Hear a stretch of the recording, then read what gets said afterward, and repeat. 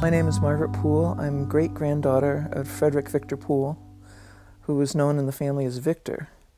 We never referred to him as Frederic. Apparently that was his preference. I know he was born in Southampton, England, and when he was quite young he won an award that was presented to him by Queen Victoria. After his schooling in England, he taught for a while, and with a school that was affiliated with Cambridge as a secondary school. And he gave that up and became an illustrator for the London Illustrated News. Dr. Loudon from Toronto came over to have his portrait painted and met Poole and had him do some personal portraits. And he's the one that brought him back over to Canada in 1911.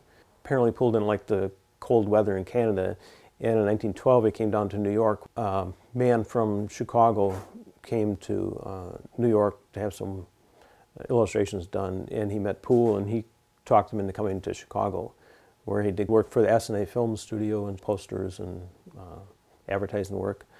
And he was an assistant professor at the Art Institute in Chicago.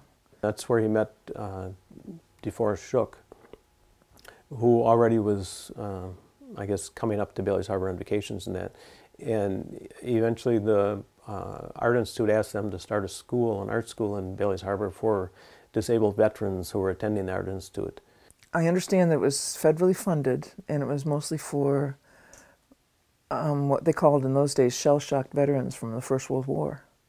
So it was mostly young men, and they camped out, or if it was married couples, they'd stay at the hotel down on what's now Frogtown Road. They became an important part of the Bailey's Harbor summer scene. They took part in baseball games, they went to the dances, they always had a float in the 4th of July parade. I think it was quite a big addition to Bailey's Harbor back in those days. And eventually both he and Shook bought property on a little lane off of Frogtown there. And the art school went on for a few years, and I don't really know why it just petered out, I suppose, maybe over time. But they both kept coming back. My great-grandparents put together a log cabin on the land in Bailey's Harbor from some old pioneer barns. And this story was that my great-grandmother had a pretty busy social life, and my great-grandfather was having trouble working because there was too much going on. So I'm not sure which came first, but there was a one-room guest cottage built next to the cabin, and then there was a separate studio built on the land, so he would have a working space. He was still teaching at the Art Institute, still doing commercial work, and coming up to Door County in the summers and doing painting and landscaping along with the figurative stuff he always did. The Stella Maris painting at the Catholic Church in Sister Bay was commissioned by Cardinal Mundelein in Chicago in 1928, but the Cardinal died before Poole had the painting done, so Poole just kept the painting. Cardinal Mundelein had commissioned the work, as he had commissioned other works. For some reason, by the time Frederic Poole was done with it, Cardinal Mundelein did not take it, and the estate did not want it after he died.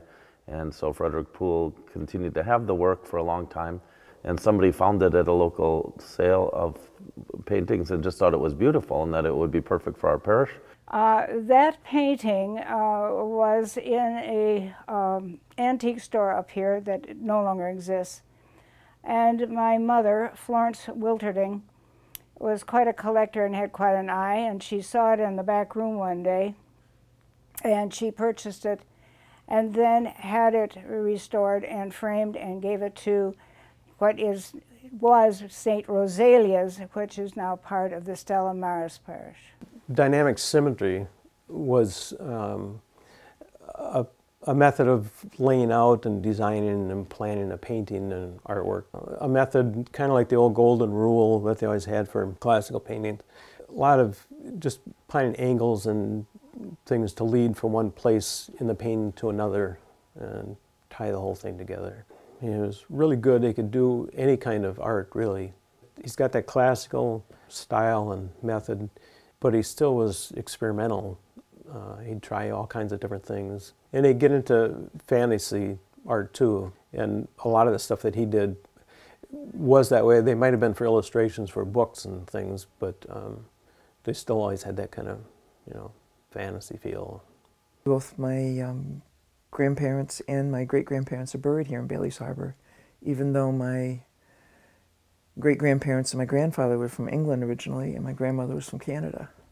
But this is where they all wanted to be at the end of their lives.